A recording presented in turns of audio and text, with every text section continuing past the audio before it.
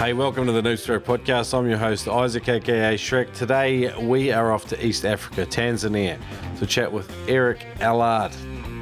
Now, some of you wonder, who the hell is Eric Allard? He's the director of Extreme Bluewater Spearfishing. It's based in Tanzania. He's a really interesting character. He grew up in Mombasa, Kenya, and started fishing at the age of 6. So he's been fishing a little while because he's been guiding alone in Tanzania for more than 10 years and chasing some of the biggest dogtooth tuna in the world at famous spots like Latham Island. He features heavily on Barrett Harvey's African Spearfishing Diaries vids, so you might have seen him around. He's also been probably one of the most requested people to get on the podcast, so it was a real pleasure to get him. We did have some spotty internet connections, so I'm wondering what magic my audio editor Pat Dwyer can do for us today, but let's see how it goes. Hey, before we hook into this episode, I just wanted to let you know, now noobspearo.com, it's more than just a spearfishing podcast. It's more than just the home. On the website now, it's been newly redesigned. You can find all the show notes to every episode ever recorded. And inside a show notes page, like for example, there'll be pictures of the guests, there'll be sponsor deals, there'll be links to the videos and items we discuss on the podcast. So that's always good to check out. Also on the website, there's a new Ultimate Guide series. So basically, like if you want to learn about one specific topic of spearfishing, for example, like blue water hunting, then there's a Blue Water Ultimate Spearfishing Guide series, and it'll have all of the best episodes we've done, relevant blog posts, videos, everything. So if you go to noobspearo.com, check that out, Ultimate Guides. There's also a new section for every listener. If you go to noobspearo.com, head up to the menu, there's a section called Noober Stories, and you can leave me a comment or an audio clip that I could maybe include in the podcast, and it's your opportunity to ask questions, share a story, share something scary that's happened to you or whatever you've learned along the way, and it'd be cool to hear from you guys. So noobspearo.com.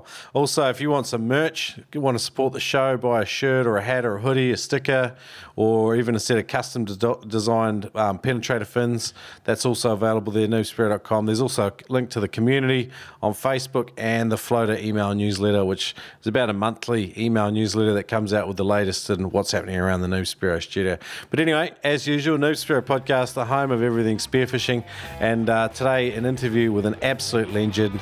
We're headed to Zanzibar in Tanzania. Eric Allard, Extreme Bluewater Spearfishing. Let's go.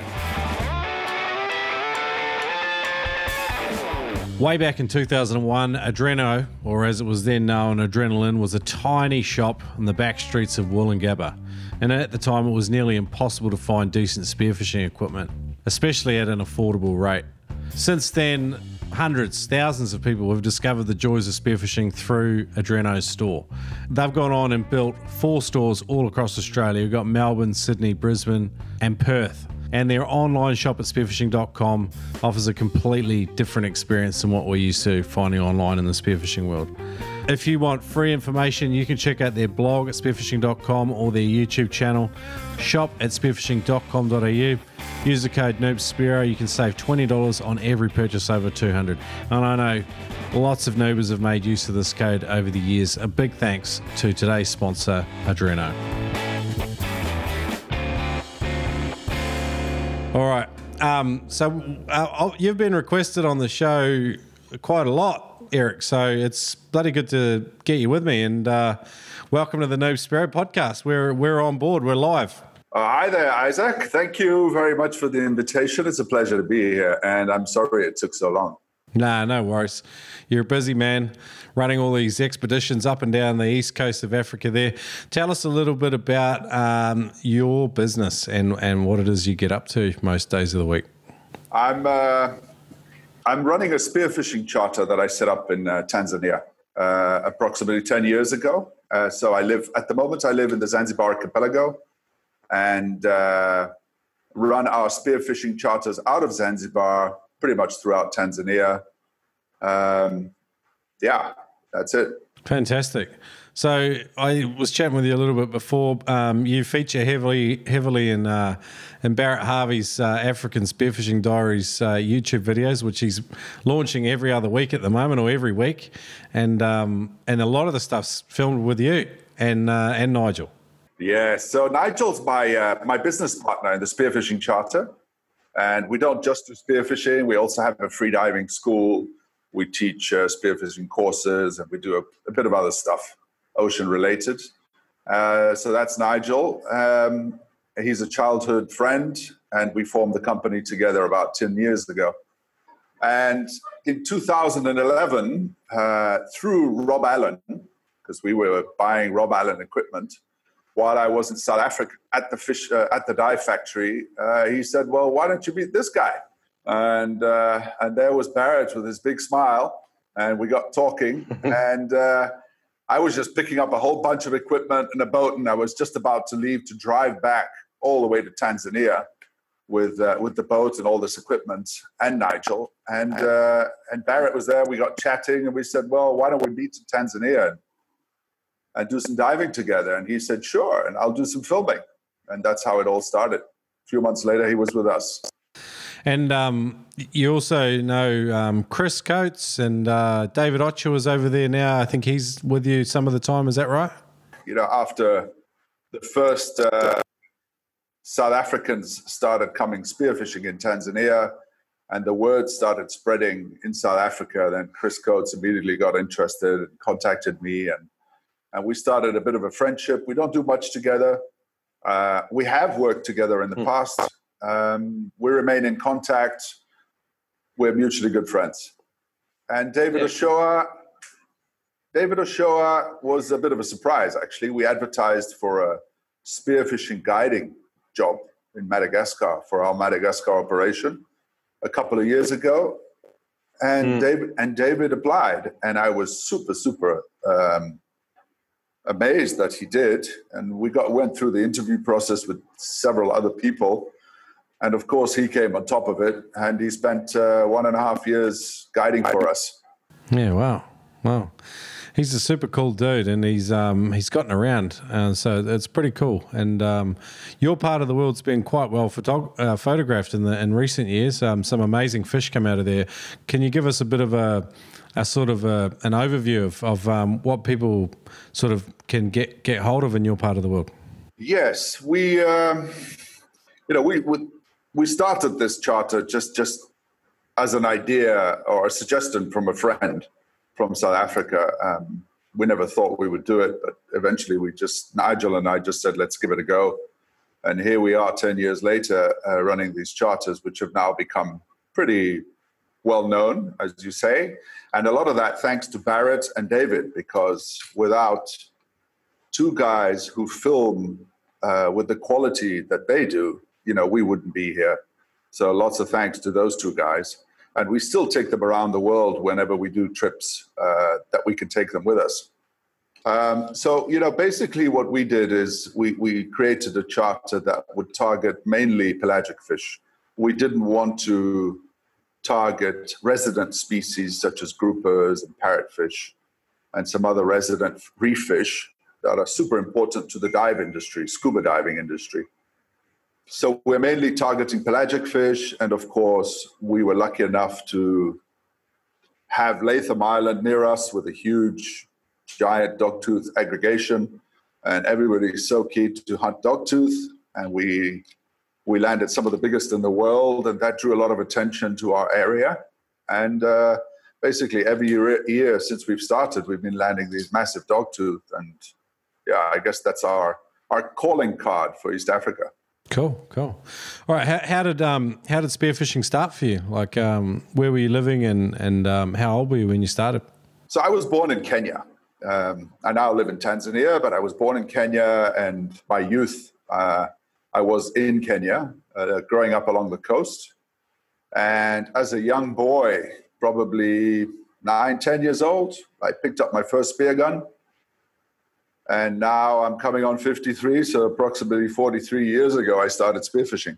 Can you remember any of the early lessons and things that you learned spearfishing? Yeah. Well, I mean, especially at a young age, everything is experimental. You just don't know. And that you need to have basically the right gun for the fish that you're hunting. You need to have the right equipment. you need to protect yourself from the sun and stingy things. That's a lesson I learned when I was very young. That sounds like a painful lesson. It was a painful lesson, absolutely, but it didn't stop me going back the next day and the next day. So, I mean, what was it that appealed to you about spearfishing? What set you alight? It's the hunt. I don't know. It's an instinct that's fulfilled. It's the time you spend out on the ocean. It's a combination of things, and at the end of the day, bringing home a catch, which allows the whole experience to continue, even though you're out of the ocean. So have you got a passion for cooking seafood as well as catching it? Absolutely. Yeah. I mean, the main reason for the spearfishing is, at the end of the day, sharing your catch with your family or friends, or even if you're on your own with a bottle of wine.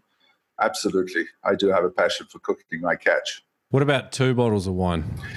Yeah, on certain occasions, yes. I don't want it to affect my dive the next day. Yeah, that's the problem, isn't it? It is. Especially as you start to get older. Like, I'm only 38, but I already feel it. So what do you do? Who did you go out with in those early dives? 9 or 10 years old. I'm taking, maybe you had an older brother, or did someone take you out and show you the ropes? No, actually, I was alone. That was quite interesting. I look back at that and wonder what my parents were thinking, because I did not have a mentor at that time. I didn't have anyone that would accompany me. I would just walk onto the beach with my gear and then just wade out in the shallows as the tide dropped, and just go into the small tidal pools and start looking for whatever I could find, whether it was octopus or small fish. And there was no one with me. So, I basically started just with a hand spear, and then I met local fishermen who had these homemade guns, and then I learned to make one of those. And it just progressively, continued from there. I didn't go out with anybody to start with. What about the freediving side of things? Did you have any troubles with that? I mean, 9 or 10 years old, I guess you start pretty shallow and then you just slowly progress, but can you remember having any troubles with freediving in particular? No, I never did. I think that's the difference of starting when you're really, really young, because you don't even think about it. You just hold your breath and dive to the shallow depth that you can. And progressively, you try to dive a bit deeper, but you never have this pressure of trying to learn quickly to target a specific fish. You never really think about it. It just comes naturally. Never had any issues with that. I've got you down for 104 kilogram dogtooth tuna. Oh yeah? Yeah, really? I've got some of you. Is that one of the fish you've taken? Yeah. Yes, I did. That's my biggest dogtooth. It's just 2 kilos shy of the world record? Yeah, a little bit more. I think the current record's at 109 kilos. And yeah, the biggest we've actually landed at Latham was slightly bigger, it was 110.3. Wow. Yeah, so I'm about 6 kilos off. Was that never declared a world record?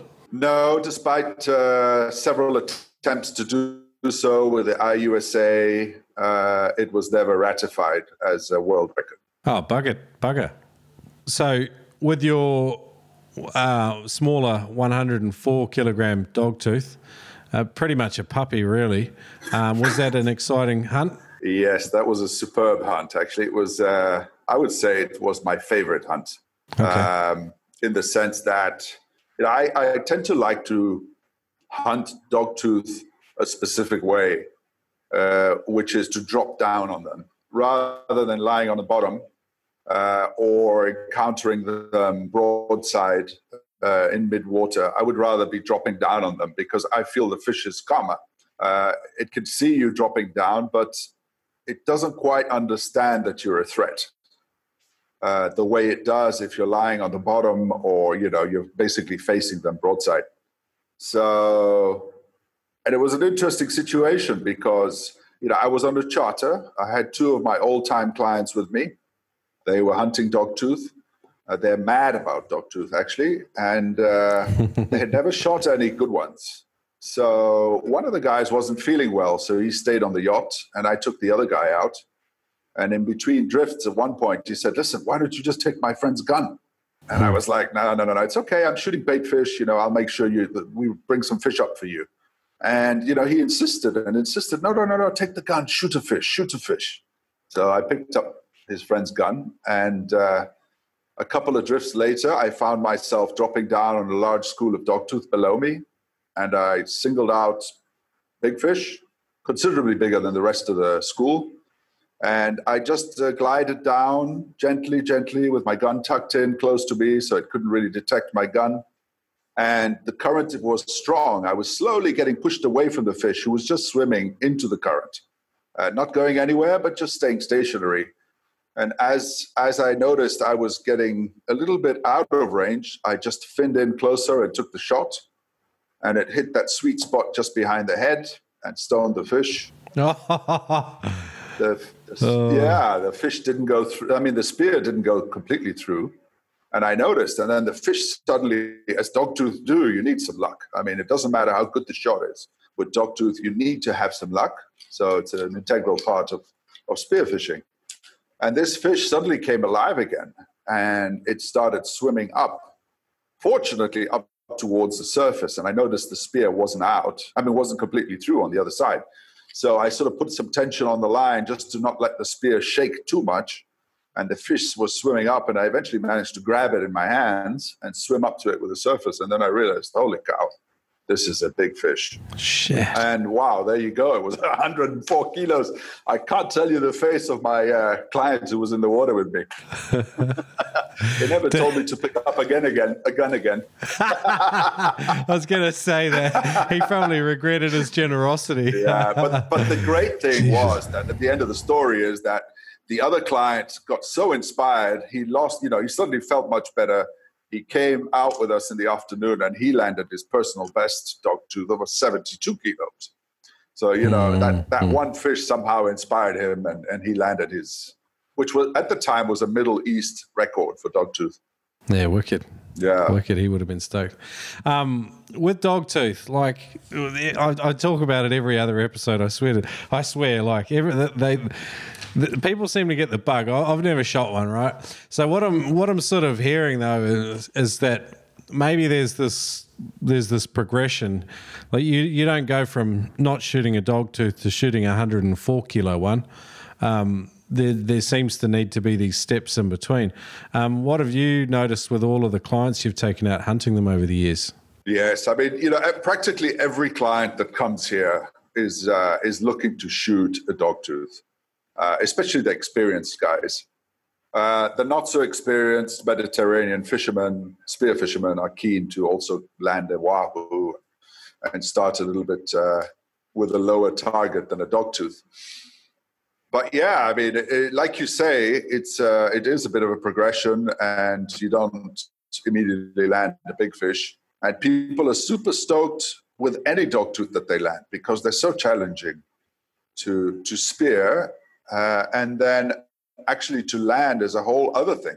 So when you actually get one in your hands, you're like, wow, it doesn't matter what the size is. I mean, this is my first dogtooth. This is a special fish. Cool. David Dupav, recently become acquainted with him. He's another man you've had some exposure to. Yes.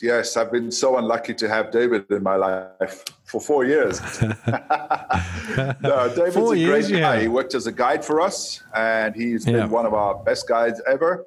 I had a really, really good, fun relationship with him. We worked great. We did a lot of charters together, and he also worked in Madagascar for us. He's a great spearo, great guy, very good guide. Mm-hmm. So when you take guys out hunting dogtooth tuna, obviously you guys have a recommended equipment setup, or do you allow the clients to just pick and choose as they see fit? Or is that a delicate negotiation? No. We definitely lay it out there what they need to have. I mean, the last thing we want is guys shooting dogtooth with the wrong equipment, hurting the fish, not only hurting the fish, possibly killing them, but not landing them. but also affecting the hunt for everybody else who's better equipped. Because the moment you start losing fish, you're driving the dogtooth deeper and further away from everyone else. So, lessening the chances of getting any. So, yeah, we certainly have a list of equipment that they should be bringing with them. And anything they don't have, we supply. Our charter includes the equipment. So, whatever they don't have, we help them make the right setup. Okay, cool. So, so you've got a client that's coming out with you next week. What's the process look like to prepare them for a hunt on their first dogtooth tuna? Well, the first question would be, what kind of depths are they comfortable hunting at? That's an important one because generally dogtooth are pretty deep. And, our main dogtooth spot is Latham Island. This is where we see a very big aggregation of fish from, let's say, September to March every year. So that's where we would be taking them. The spot we dive is a deep ledge, and the fish tend to come up off the ledge and sit mid-water. But, that still means being able to dive a minimum of 20 meters. So you may get lucky and bring them fish up higher, but, shallower, but that's not what you should be counting on. So that's the first question is depth, and then we'll ask, well, what kind of a gun are you using? What kind of a shaft are you using? And what's the rest of the setup? Make sure it's a breakaway, of course. No real guns. We don't allow anyone to hunt the dogtooth with real guns. And then, we'll provide float lines and plenty of floats and everything else that they might need to make their kit ready for a hunt. Okay. What's the success rate? So, guys will shoot them, but how many of those fish make it to the boat? That's a very good question. I think it depends on the location. I mean, we've been running charters in Tanzania, let's say out of Zanzibar to Latham Island. We've been running Madagascar and northern Mozambique to another amazing spot that's called St. Lazarus Bank. The structure of each location is very different, and it is really important towards the success rate. So the more, let's say, the flatter the bottom with less structure, the more likely you are to land the fish, because these fish, unless you get them a kill shot, they will go straight to the bottom and try and get that spear out of their bodies. They're going to go and wrap themselves in coral. So the flatter the surface of the bottom, the more likely you are to land it. So our success rate at Latham is very high. Could be as high as 70 to 80% of the fish that we shoot are landed. While in places like St. Lazarus, where it's a lot more structure on the bottom, it might be only 2 out of 10. Very interesting. We've gone straight into the deep stuff here with Dogtooth, but it's a bloody interesting chat to have. They fire up every single spear I've ever met, and I'd love to have an opportunity to take my first one. I noticed also, Eric, that you've got a degree in marine science. Yes, I did. I did my university in the US in Florida, and I earned a degree. I had a bachelor in aquaculture technology, and I also have an associate degree in oceanographic technology. And while you were in Florida, which university did you study at, and were you spearfishing while you lived there? I studied at the Florida Institute of Technology, which was located in Melbourne, Florida. I think Cameron Kirkconnell lives nearby there now. And yes, I did spearfish. I spearfished off that area, as well as especially the Keys. The Florida Keys were great for spearfishing. Cool. So did you find what was what's the difference between hunting in East Africa and hunting in Florida? Was it similar spearfishing? Yeah, I mean, the species were different species. I was still pretty young. I went to Florida when I was 18, and I left when I was 22 at the end of my university. So, I was still very much a reef spearfisherman, targeting reef fish such as snappers. I was hunting groupers at the time. And those were different species, but the spearfishing in itself was very similar. The hunt itself, slight differences in behaviors, but Yeah, coming from many years of experience hunting in East Africa, because I started so young. When I went to Florida, I mean, it was pretty smooth transition. How old were you when you started seriously targeting blue water species? I was actually pretty old. I started late. You see, in East Africa, in Kenya at the time, there was no real outside exposure to spearfishing. I mean, there was no internet at the time, so we would get the occasional magazine, which would come from the Mediterranean. So there were small fish generally, or groupers. So we were reef spearfishermen pretty much until about the year 1999, when we had this El Nino phenomenon that brought this incredible happening here in East Africa. At a certain time of the year, the sea was covered in these mantis prawns. And so, you'd be on a boat and you could basically scoop these things up with a net and fill the boat with them. So along with all of these mantis prawns swimming on the surface, the pelagics were there, the Yellowfin Tuna were going crazy, and the Wahoo and everything. And, I by chance, I was in a fishing competition, not spearfishing, just fishing.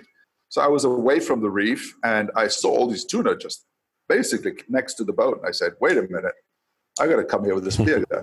And I sure did. And I landed my first Yellowfin Tuna on a reel. And then that's how it started. And then I met a few South African guys who were much more experienced in blue water spearfishing, and they showed me the ropes, with the flashers and float systems. And so I was about 32 years old when I progressed from the reef to blue water. Okay, cool. And so yellowfin was an early target species. What was some of so you got lucky enough to land one on a reel. That sounds like a pretty adventurous decision to pull the trigger with a reel gun. It was quite a fight. It wasn't very big. It was only 36 kilos, but hey, it was still something. Big enough to drown you. Yeah, absolutely. And quickly after that, I put an extra line on me with a small float, and I landed many more in the following days. Mm-hmm. Okay, cool. And then, so after yellowfin, when you started shooting some of these bigger fish, what were some of the things that became apparent about the differences between reef and blue water? Obviously, the clean water is a huge one that a lot of people seem to struggle with. Does shot placement become more important? Shot placement is not necessarily very important. I mean, it is important to be able to put a holding shot on the fish. But, especially for species like yellowfin, the actual spot you hit the fish to get your spear through is not that important, because these fish won't dive down to the reef and entangle themselves on the reef. So it's less important in the blue water than it is on the reef. I mean, I think your shot placement has to be much better on the reef. Okay. Yeah. Cool. So, what about shooting them though? Did you have the same issue that a lot of guys have? Like, you're in clean water, and so you shoot and find out you're actually 10 meters away. Yes. I had that, especially, my most difficult species to hunt at the beginning when I moved to blue water was the Wahoo. I didn't have the right range on my gun, and my hunting technique was completely wrong. I was used to hunting on the reef. I was hunting, snappers. The most pelagic fish I would hunt on the reef, and one of my favorites was the Spanish mackerel. But, a Spanish mackerel you can just chase. If it's not swimming towards you, you can just follow it and chase it, and eventually you can most likely get a shot in it. But try that with a Wahoo, move all those techniques to the blue water, and you encounter your first Wahoo, and you try that, and man, you end up taking a shot, and it's way too far, Just like you said, I mean, the blue water has something to do with it, and then just the whole technique was completely off. What is it? Obviously you've taken a lot of people out to do blue water hunting. Is there anything that you teach them in order to help them get closer and to gain some perspective on exactly how close to the fish they are? Yes, absolutely. I mean, we do, the first few dives, we just try to understand how the diver is diving. I mean, just try to see the ability, what kind of shots he's taking, and then, basically try to advise them to try to hone their skills, improve their skills. And, especially with dogtooth, again, we come back to that because I think it's the biggest prize in spearfishing for many reasons. And it is the main target that people want to go for. So, we try to tell them, listen, you've got to be able to look at that fish in the eye. You got to see the eye really well before you take that shot. Don't take any bad shots. Get in. When you think you're close, get closer. Then take your shot. And shot placement, as you identified before, on dogtooth is a bit more important than on a yellowfin. What do you advise your clients with regards to shooting them? Okay, I think the main advice I give them is try to not shoot the fish when it's broadside. I mean, let's say you level off and the fish is right in front of you. Ideally, let the fish turn slightly and start swimming away from you before you place the shot. Just to give it a bit of a diagonal shot. You want the spear to go through slightly diagonally to grab more meat, as much meat as possible. And they just have a tendency of being able to tear themselves to pieces, open up holes in their bodies big enough for a slip tip to go through, or, if you're using a flopper, for the flopper to go through. So the more diagonally the spear goes through, the more likely it is that it's going to hold. And ideally, if you can get that spear to come out of the gill plate, then you have a very, very good holding shot. Yeah, so be patient and let the fish turn slightly. Don't shoot it right away. Wait, let it slightly turn, and then go for it. But that's a difficult one for the newbie to remember when he's got that big fish in front of him. Yeah, that quartering away shot with that sweet spot. It's difficult. Do you like the slip tips? Like the Maury and the stainless line? Is that a setup you recommend? Yes. Again, it depends on the terrain that you're hunting on, I think. I mean, my preference is always for a flopper. And the biggest dogtooth we've landed, and that is, I'm saying 110 kilos, 109 kilos, and 104 kilos. Those were all landed with floppers. But, Latham Island is a special situation. The fish are not hitting the bottom and entangling themselves. So I think that the flopper has more accuracy. You get a longer shot. And if it's a good flopper, it'll hold. And if it's a good shot, obviously. So I prefer the flopper. Okay, cool. But in certain terrain, definitely the slip tip is what you need. If it's more rocky and there's more chance of the fish entangling itself. And I'm being a bit cheeky here, but what's the minimum diameter shaft that you think you can seriously consider taking a dogtooth with? Well, I mean, I would not recommend any of my clients to have a shaft less than a 7.5. So that means, let's say they're using a Rob Allen 140. That's a good enough gun to shoot a very big dogtooth. So 7.5 would be the minimum, and ideally bigger than that. Okay, cool. Guys, check out killshotspearguns.com. They're based in the Florida Keys. Ed Martin's given listeners $30 off Killshot Spearguns and 10% off freediving classes through to April the 1st. Check it out. Use the code NOOB to save. If you are on the phone or you head into the shop to visit Ed, just say "crikey, mate," or something like that, and he'll give you a deep discount. Check him out, killshotspearguns.com. Penetrator fins, Australian made, guaranteed, tough as nails with a baby's bum finish. They've got a smoother flex curve than any other fin on the market. This is due to a proprietary capillary closed molding manufacturing system, and basically this process eliminates the need for secondary processing of materials, and it produces an outstanding finish on both sides of the blade. And this process also eliminates waste, means less environmental impact. It's just one of the benefits to using Penetrator fins. They had a great deal today. Head over to Penetrator Fins, and if you want to buy a set, pump in the code NOOBSPEARO, save $25. Check them out, noobspearo.com/penetrator. What about tough situations out in the ocean? You've been in the water for 40 years. Surely you've had some scary situations out in the ocean, whether spearfishing or on the boat. Yes.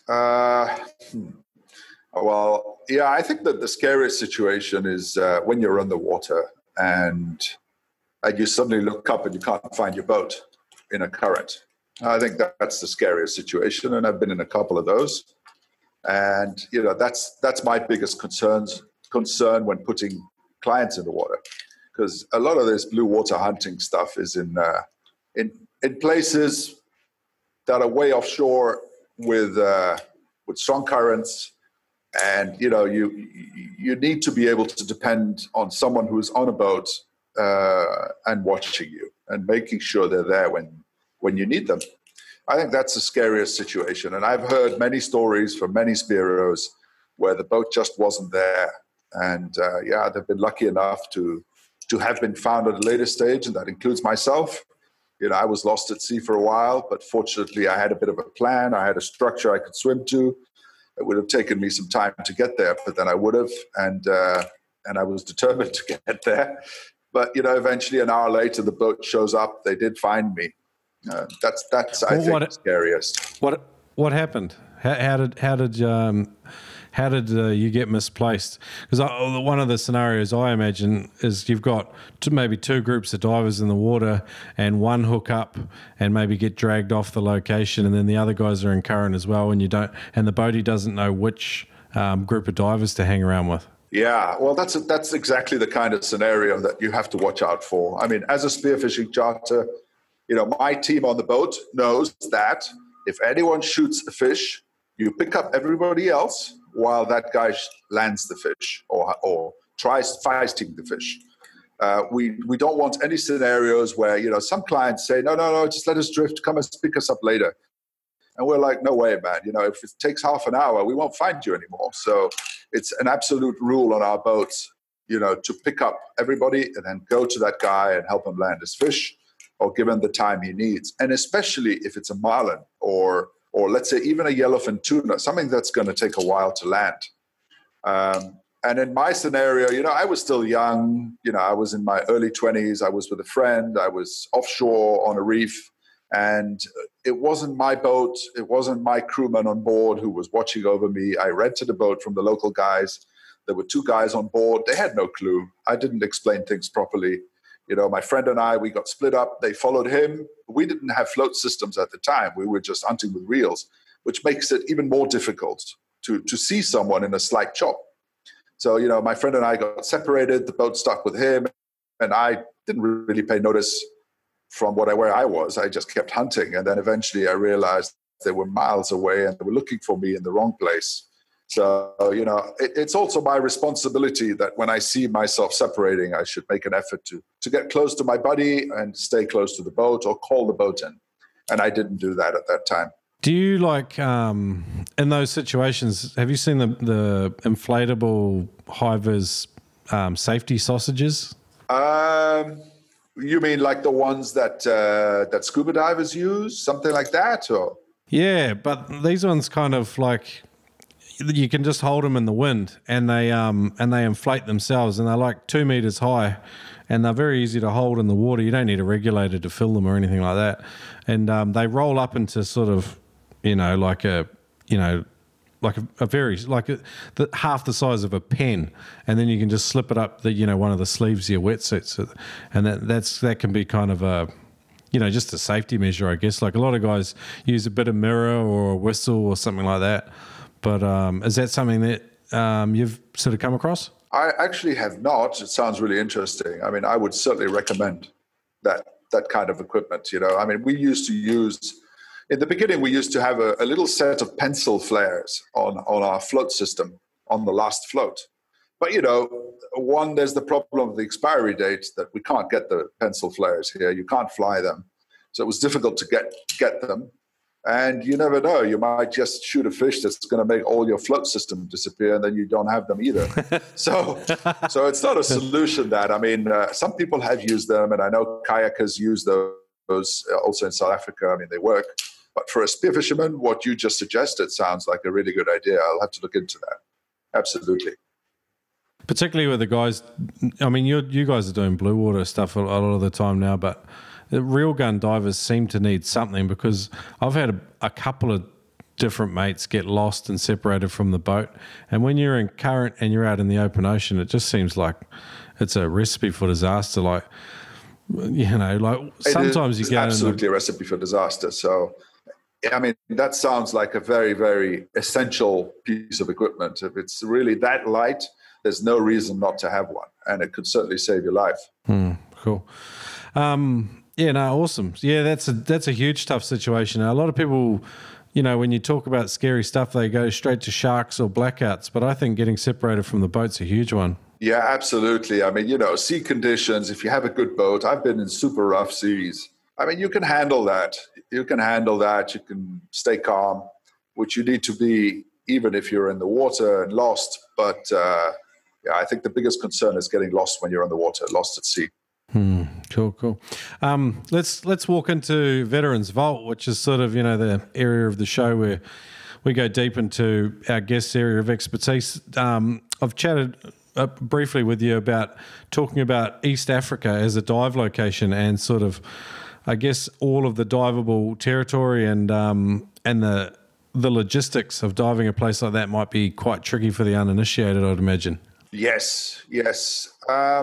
Yeah, I think Tanzania is a bit of a confusing situation anyway because of its regulations. You know, obviously there's one side of Tanzania. Tanzania is a union between two countries, and that is the Zanzibar archipelago, which was a country in itself, and then the mainland of Tanzania that used to be called Tanganyika. So they formed this union after independence, but it's not. So basically, it's one country now. It's Tanzania, but there are certain aspects that remain separate. Or like Zanzibar, for example, has its own fisheries laws, its own fisheries minister, and mainland Tanzania has the same. But yet they use the same part of the ocean. And Zanzibar allowed spearfishing, but mainland Tanzania doesn't. So you really have to be careful where you go, whether it's legal to or not legal to.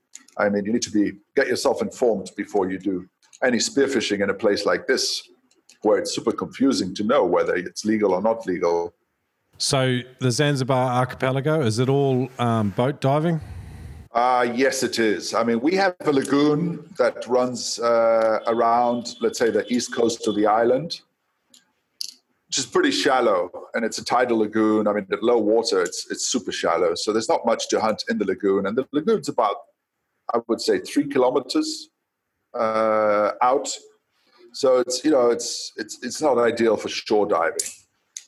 And other than that, you know, a lot of the inner reefs are heavily fished by local fishermen, artisan fishermen using nets and using hand lines and different methods of fishing. So ideally for some nice trophy fish, you need to go deeper and a little bit more offshore. So definitely it's a boat diving destination. What about first aid? Like if you get a major, arterial trauma or something out there from a serious cut or bite, what's the medical evac process look like? It's pretty bleak. I mean, yeah. I would just say, let's hope it doesn't happen. I mean, obviously on our boats, you know, we're a spearfishing charter, so we're pretty well prepared, you know, for this. We've got a good first aid kit, and we have some knowledge. We've done our first aid courses. But I mean, let's assume now you've rented a boat, a local guy, and he's taking you out, and you have an accident. That's a complicated one because, you know, medical facilities in Zanzibar, few and far between, just a number. And quality ones, I mean, I could probably say there's maybe one or two on the whole island. I think that's something that all of these remote dive locations where some of the best fish are taken all have in common. It's a lack of, really good medical attention that's close by. So it's not unique to your part of the world. I think it's something that spearfishing people have to contend with if they want to go and chase really good fish. So it's good to hear that your operation's as prepared as it can be.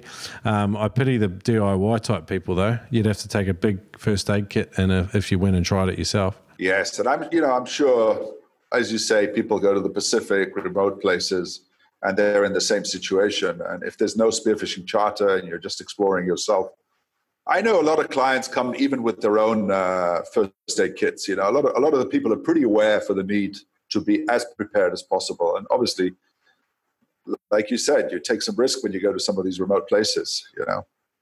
Okay, what other parts of East Africa are worth having a look at if you're considering diving in that part of the world? Kenya is a very interesting place. It has some great fish. Unfortunately, recently they banned spearfishing. Yeah. Which is... Why? What's going on with these governments? Why are they banning spearfishing? Man, you know, it's a difficult... I was just with one of the heads of fisheries in Kenya. It was in January, I think. I flew there because we want to open our spearfishing charter because there's some excellent blue water spearfishing there at certain parts, especially for billfish. And I asked him, you know, why was it banned? And he couldn't really answer me. He says it happened while he wasn't there yet. Doesn't really know why. I mean, I think the answer I've come across here in East Africa is that you end up you possibly injure the fish and promote bacterial growth. You know, the fish will die somewhere else and be wasted, which is a fair point. But, you know, when you compare it to net fishing, that is perfectly illegal. Yeah, that seems bizarre. Like, I mean, when spearfishing's practiced properly, I mean, you know yourself, like it's definitely the most selective form of fishing. I mean, you don't pull the trigger unless you want the fish that you've chosen. So I find it quite bizarre. But it's happened in a few countries, even developed countries. Like I think Germany, it's illegal to spearfish there. So it's not unique to that part of the world, but that's crazy. It is, yeah. No, it absolutely is. Very strange.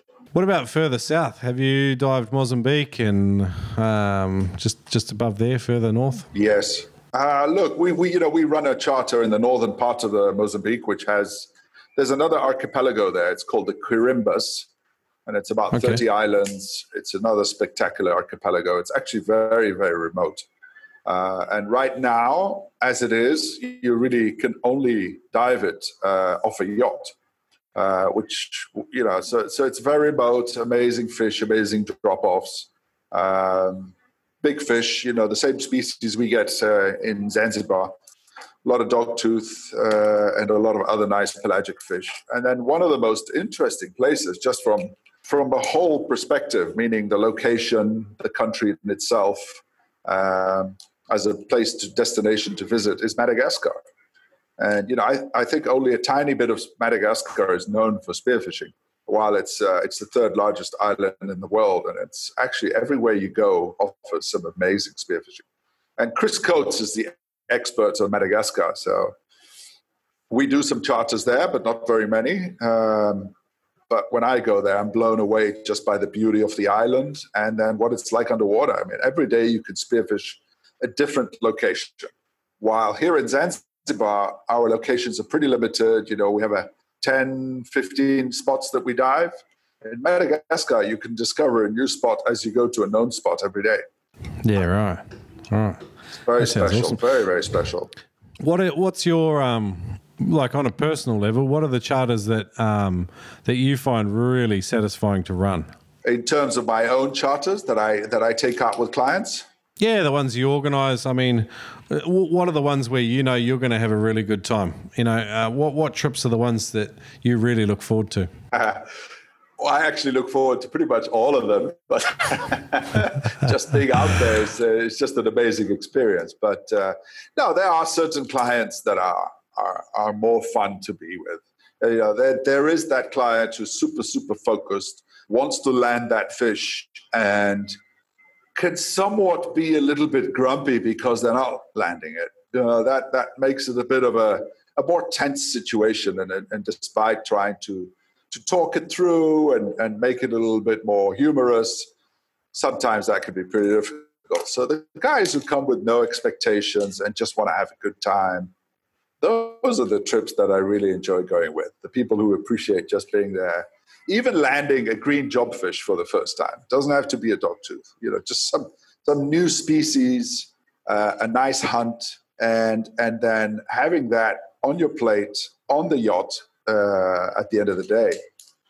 those are my favorite trips where people don't have too many expectations. They just want to have some fun. I saw your best jobfish was pretty tiny. I think I said 13 kilos or something. Like, jeepers, you wouldn't. Yeah, it's a baby. Yeah. Did you feel guilty when you put it out of its misery for being such a runt? Wow. You know, it's almost as satisfying to shoot such a baby jobfish as it is to shoot a big dogtooth. I mean, you know, once you've shot all these fish, I mean, in my lifetime, I've shot a lot of fish. You know, some people ask me, well, you know, what are you really looking forward to shooting? And there's just so much fun and satisfaction to be had in shooting a jobfish of that size. I mean, that's a personal best. It's a record. The hunt is an amazing thing. And then, you know, yeah, it's super satisfying. I haven't even shot one over 4 kilos, so I'm being really cheeky here. But I love being on the bottom, and they come in at you, and then they just turn, and that pectoral fin gets vertical, and they just turn on a dial right in front of you. Their profile in the water is just something else. Yeah, and it's such a fun fish to hunt. You know, that's you know, you obviously know the trick to hunting the jobfish. I think a lot of people use it. So no. I want your trick to hunting jobfish. Well, look, I mean, I think it's not an unknown method, but it works, especially with the jobfish. I mean, my two favorite fish to hunt on the bottom are the jobfish and the emperor. So we get these long-nosed emperors, we get the spangled emperor, and I think the latter two are more difficult to hunt than jobfish. Jobfish tend to be more bolder. You know, they come in closer. But basically, I think that the best way to hunt all of those species is to use your free hand and dig it into the sand and just shake your hand and let that sand sort of shake and come up into the water column, create a bit of a sand cloud, basically simulating some sort of a feeding behavior. And they cannot resist to come in and have a look. Mm-hmm. You know, they just have to come and see, what are you feeding on? I want some of that. And you'll just see them swim off first, then you start that practice, and then suddenly they just turn around and swim right in at you. So I would say, you know, the majority of the times you'll get a shot off at a jobfish that doesn't want to come in. Using that method, it's very likely you'll get a good shot. Yeah, cool. Yeah, and I've seen a couple of big ones shot. I've never taken a big one myself. It's something I'm really looking forward to doing. They're an awesome fish. They've got a lot of character.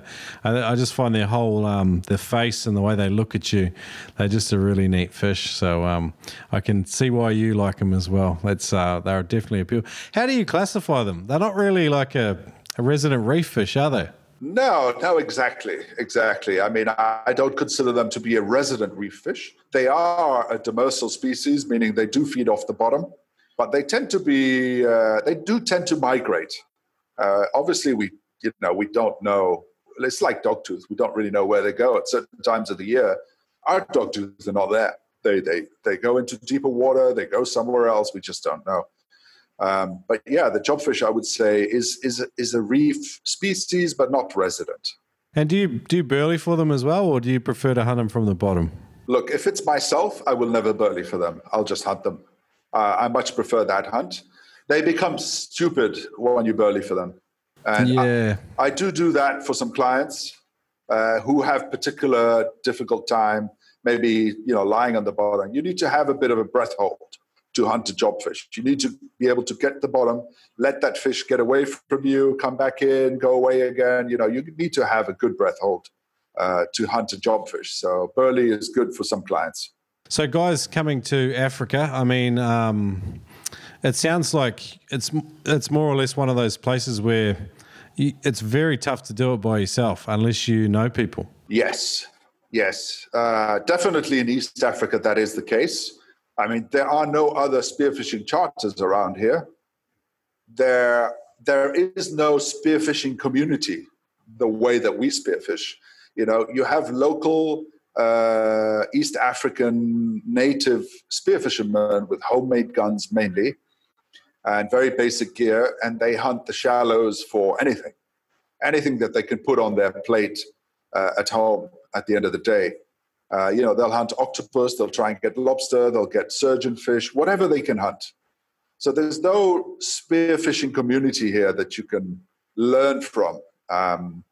So it's very difficult to come here on your own and find someone who's going to take you to the spots and basically keep a good eye on you when you're in the water. So you might have that scenario where the guys are in a precarious situation. So, yeah, I mean, definitely here I do recommend using a charter. I mean, obviously we're the only one at the moment, so I'm recommending use us, which is not really what I want to say, but there's no shore diving, It's not like you can just run out and dive off. So it's a difficult place to come and dive. How can people find you and maybe look at some of the options they have for booking trips there? I mean, mainly our website. That's the best way to find us, and we're pretty responsive on email when we get an inquiry. That's so your website, extremebluewaterspearfishing.com? Correct. Yes. Cool. And are you guiding yourself at the moment? I do guide a lot of, especially the trips to Latham Island. I'll guide myself. We at the moment, we get quite a turnaround of guides. I mean, David Dupab stayed with us for 3 years in Zanzibar. So we did get to a stage where he would go on his own and do some of the charters. Now we have a new guide. His name is Luke Mollison. He's a fantastic guide. He's actually a really good friend of David's. Okay. And he's also at a stage now where he can actually take groups out without me. I don't know. Somehow, that's my spot. So I try to go out as much as possible to Latham Island with any charter that goes that way. But around Zanzibar, for example, I don't always guide myself. My guide Luke will take them out, and he's actually a much better spearfisherman than I am. He's 20 years younger. Yeah, cool. But you're a decent diver in your own right, Eric, and it's awesome to get your story on. Have your diving abilities declined as you've got older? I'm not being cheeky. I'm asking seriously. Yeah, that's an interesting question. Have they declined? I would say no. I mean, I'm still reaching the depths, and I think spearfishing is a great sport because you don't necessarily get old until, I think, I've probably got another good 10 years before I would get old in this sport. I'm 53 now and I'm still diving. If I want to, I'll still dive to 40 meters. Yeah, jeepers. But, I just won't do it as often as some of the young guys. I mean, I'll only go to 40 meters when I'm hunting dogtooth. I'm not going to go to 40 meters to hunt a jobfin. So, yeah. My physical ability is not what it used to be, but in terms of depths and bottom times, I mean, they're good. I just don't do it as often. Yeah. I went diving with a mate of mine in New Zealand 3 years ago, and he's mid to late 50s, and he outworked me all day long. So it wasn't a facetious comment, but it's good to hear because I want to dive well into my 60s as well. Yeah, it's a great sport because you can dive well into your 50s. This episode of the Noob Spearo podcast is brought to you by the world's greatest spearfishing magazine, Spearing Magazine. There are news and reviews for the latest spearfishing equipment and gadgets inside. There's practical how-to and DIY type articles. There's spearing adventures from crazy noobers like you from all over the world. And it's a magazine that you can pick up or you can look at, and if you've got the digital subscription, you can flick through and let it inspire your next spearfishing adventure, even if you're having a dry run. Keep the stoke alive. Check it out at spearingmagazine.com. If you're away from the good old USA, though, check out the international subscription. That's at spearingmagazine.com. Hey guys, today's podcast is brought to you by freedivingsafety.com. It's powered by Ted Hardy from Immersion Freediving. He won an award and he decided to create something that could help the whole world, every single person wanting to get into freedive spearfishing. There's a whole bunch of foundational principles and knowledge that you can learn at freedivingsafety.com. It'll help you to catch more fish and have more fun, believe it or not. It's not just a safety course. There's practical information in there for helping you to not only manage the risk, but to have more fun and look after your mates and yourself. Check it out, freedivingsafety.com. What about your personal dive bag? Can you give me a run through of your equipment?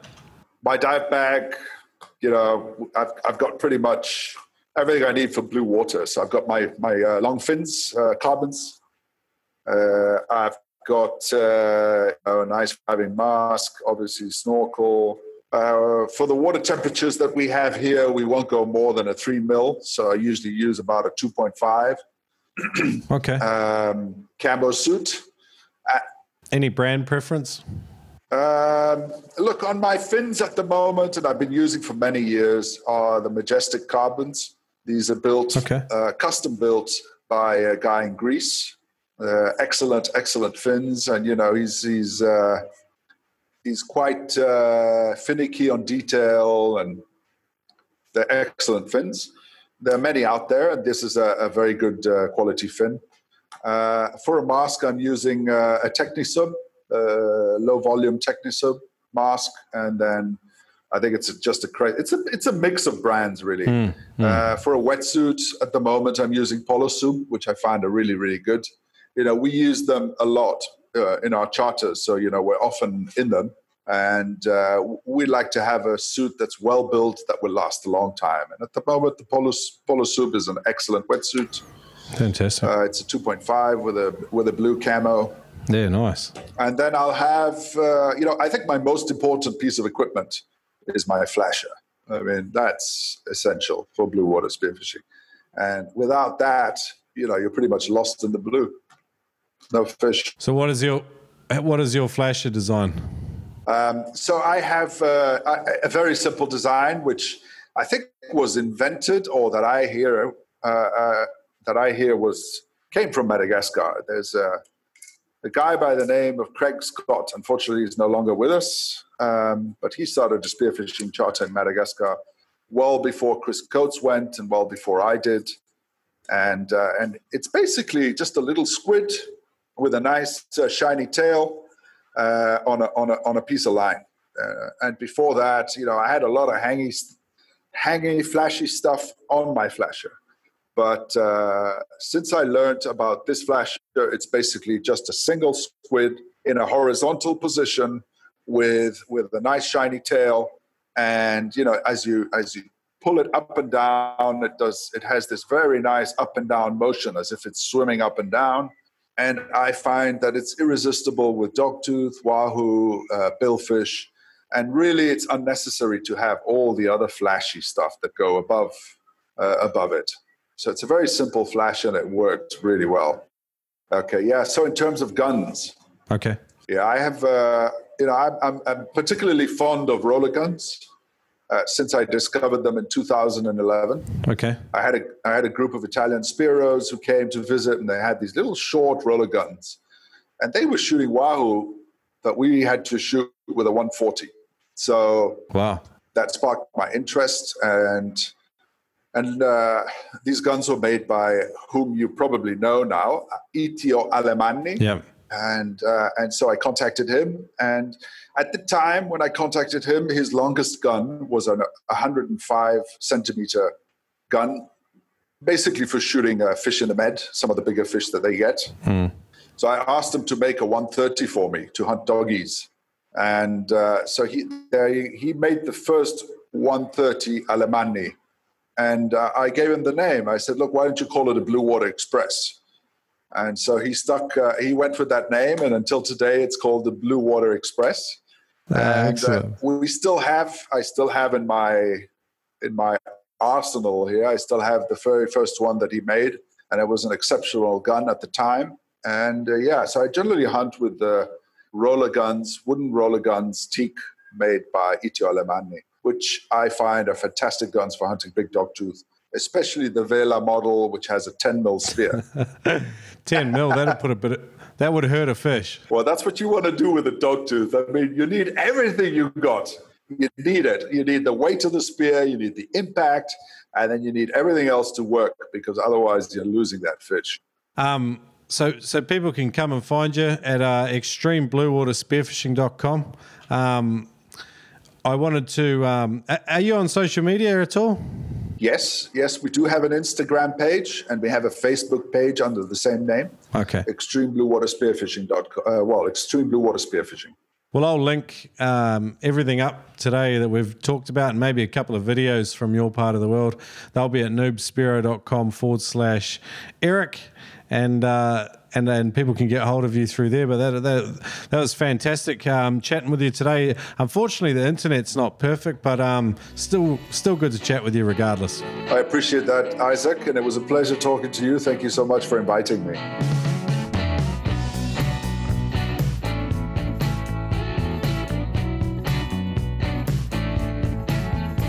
Huge episode there. What an absolute champion. Eric Allard. Lift your hands. Jeepers. What an awesome character. Him and Nigel sound like a pair of dudes. I'd love to get out there and go spearing with them at some stage. That might happen one day in the future. Who knows?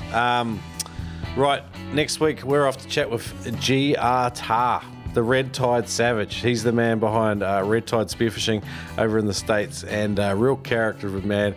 Really he's a legend in the sport, but he's also like a really creative guy, a deep thinker about parts of spearfishing. We get into some cool stuff in this episode, so I'm looking forward to rejoining you again, probably in a week. Let's hook back in, and if you love the show, get on to patreon.com/noobspearo and become a patron listener. Every single dollar earned goes towards funding trips where I get to come out and go diving with listeners, do live interviews, and just hang out in your part of the world. I'm hoping to do a US trip next year, but who knows, with all the COVID stuff still hanging around and all the rest of it. But anyway, thanks for listening. I'm out. Jeepers, spearfishing has to be the most addictive thing. It takes over. If you're not actually out there spearfishing, you're talking about spearfishing, you're listening to spearfishing, and you're always shopping for spearfishing gear. Today's sponsor comes in super handy for that, spearfishing.com.au. You can check out a whole bunch of great brands. They've got brands on there like Rob Allen, Rife, Picasso, Salvamar, Sporosar, Bowshat, Shark Shield, the list just keeps going.